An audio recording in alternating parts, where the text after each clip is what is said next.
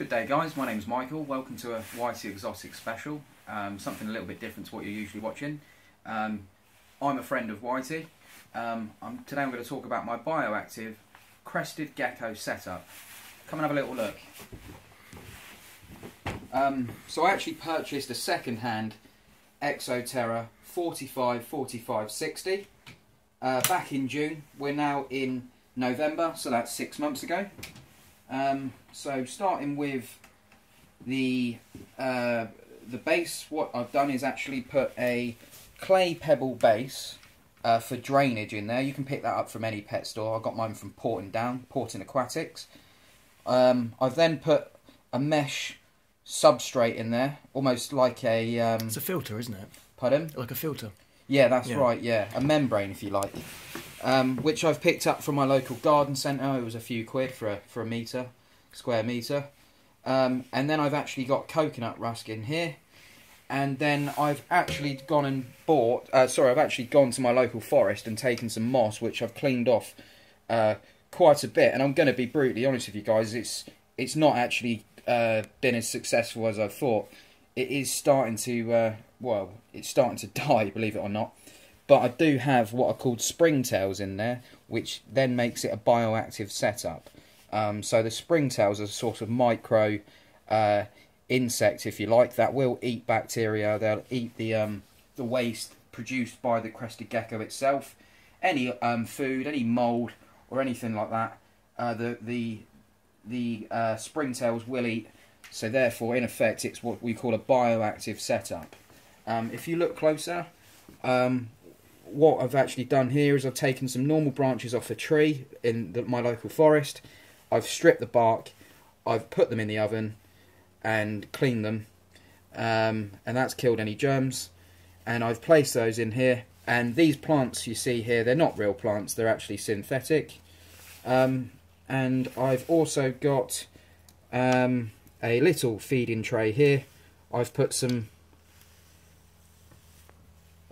powdered food. There you are. Repashi's Crested Gecko diet. Yeah, that's actually what I'm using. Repashi Crested Gecko diet, which you can actually feed the gecko on that alone. You don't have to live feed your Crested Gecko. I don't personally live feed. I have tried. I've put some crickets in there. I've put some mealworms in there, but for some reason my Crested Gecko doesn't seem to want to eat those. I've got what's called a fruit pot. That's banana flavour. That goes in there. I'll actually leave that in there for anywhere for 6 to 8 weeks. I did find that after about 8 weeks, some mould built up on there, but my springtails started feeding on that. So it's quite funny how they managed to get up there, isn't it? Yeah, definitely. From the bark, I'd imagine. Obviously, now coming into winter in England, I've started spraying less, and I've gone and bought a water bowl. Which I'm sure the Crested Gecko absolutely loves, because he'll put himself on here and he'll stare into the water, almost staring at his own reflection at times. It's quite unusual. Yeah, and you've got the sorry, just a button. You've got the Reptifogger set up on the side there, haven't you, as well? Yeah. Just for the summer months. Do you know what? I've stopped using it where we've come into winter. Obviously the temperature's dropped, but this is a Reptifogger. If you want to come around here and have a look, the Reptifogger, which I was running on a timer during the summer. And believe it or not, my dad came up with this genius idea. What he's taken is a steamer head, and he's put that, he's electrical taped that onto the tubing, and you've actually got holes here for the release of the steam. Yeah, the vapour just pours out, doesn't it? Yeah, it's brilliant. Maybe I'll show that in another video at some point. Yeah. Maybe even a unique video on that, just specifically for how that design. To get that sort of model. Yeah. And then that'll go through there, through the mesh, and that will fill up, obviously, with fog. I do have a thermohygrometer, if you have a look here, which I've placed in the centre of the vivarium. I will place it on now. There we are. We are on 70% humidity. We're at 65 Fahrenheit. That's in the centre of the vivarium, but I do have a like a heat lamp on. So at the top, we're probably talking 70 degrees, which is ideal. And that's an ultraviolet one, isn't it? It is an ultraviolet one. Very low on electric, doesn't use a lot of electric. And I don't use that in the summer, if I'm honest with you. I've only just started using that in the last month. What's quite funny is that you're looking at it in real life, you can't see it, but obviously where the camera's recording it, if you have a look over here, Michael, Yeah, you can see that the two interesting. bulbs are showing yeah. up there. Yeah, that is very So it interesting. picks it up. Obviously, at night time you do see it, and he does tend to move up there at night time. I don't think there's anything I haven't mentioned. No. I'm gonna try and find him. I did discover earlier on that he is at the back. Let's have a little look. Don't want to hurt him. He knows the score. So he's about 6 months old, isn't he? He is, and he's surprisingly. I thought he'd grow more than he has, but I have read that crested geckos all have their different rates of growth, and some can take up to 2 years until they get to fully grown size. Which Here is he about is. 6 to 8 inches. He's actually what's called a flamed crested gecko. There he is. Brilliant little things. You know, the little jump they've got, and they're very docile. He's never ever bitten me or anything like that. You know, he's very, very docile, very chilled out, and his eyes are fantastic. Look at those eyes, almost like a little caiman. They are, aren't they? Yeah, they're interesting. One of the most interesting looking geckos, I would say. Yeah, I may even get him to do a little jump for you. Do you want to see that? Yeah, let's try. They and actually get him to do hop. I've seen him hop over a foot. You know, a foot. Watch this, guys. He's just warmed up to coming out, but he will jump if I can get him to. If we watch this.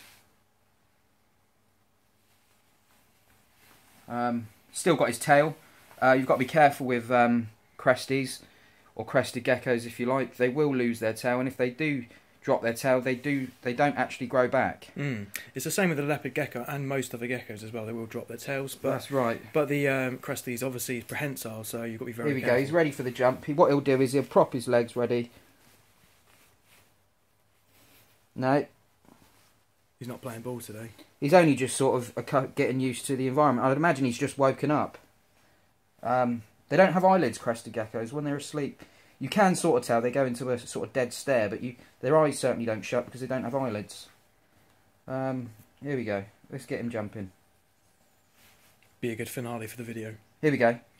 I can see him doing it now. He's springing his legs up. He's going to go on your jumper, I would imagine. Do you think? Yeah, maybe. Look at that. So you can see his prehensile tail. Look at the sticky legs. That's what we call from being arboreal. Yeah. Sleep, obviously, a bit of a tree dweller, naturally. He does not want to jump. Let's try and get him to jump. These things are awesome. There we go. He's getting a bit. So just looking at him, I would say he's definitely grown in the last few months. Here we go. Watch this, guys.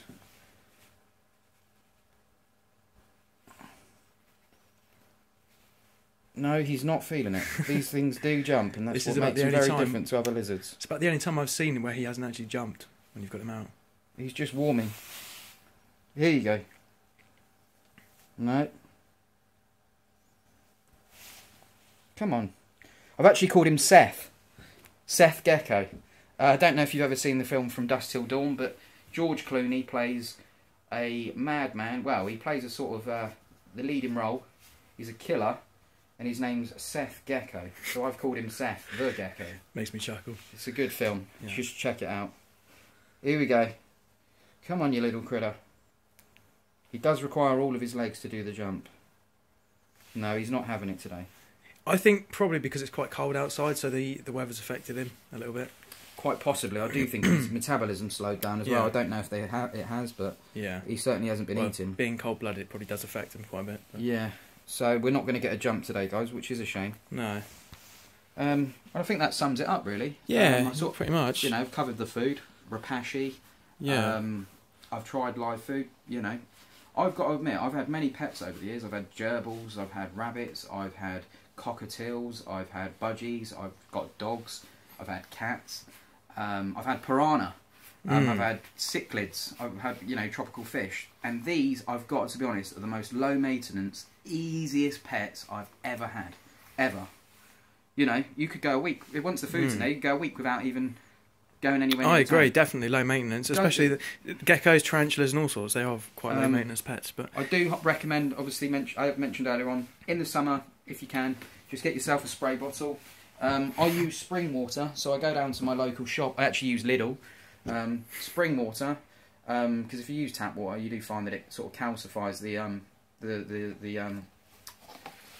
glass. Yeah, no, I've had a big experience with that. Yeah, definitely. I'll go in, avoid it at all costs. That's it, and I'll spray there, and the gecko will actually lick the condensation.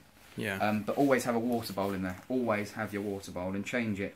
I change mine weekly, if I'm honest with you. Yeah. Some people might change it daily. There's Yeah, nothing wrong it with depends on the heat of the weather, doesn't it? that. Have you got Right. any plans for getting any other animals in the future? I'm genuinely thinking about buying another gecko. Oh, yeah? Yeah. These don't need, believe it or not, I know humans like affection and being with other people. Yeah. Believe it or not, lizards are actually very different. They do not mind being in isolation at all. No, they don't, do they? That's If true. anything, some of them don't like, they can be very territorial. So a lot of them won't actually like company. So I'm thinking about maybe buying one, but I don't know yet. Yeah, that's why potentially you can get a couple of females in with a male. Usually, that's what people that keep them in trios and stuff. So I think that sums it up today. Yeah. I can't get a jump out of him. I apologise for that. Maybe on the next there he video. is. Yeah, maybe on the next video if I do another one. Especially if I get another one introducing, I'll do a video on that. Yeah. There you go, guys. I'm Michael. It's been YT Exotics. Have a lovely day. Yeah, thanks for doing this video, Michael. Don't forget to comment, hope you guys enjoyed. and obviously subscribe. See you in the Thanks next very video. much. See you later on.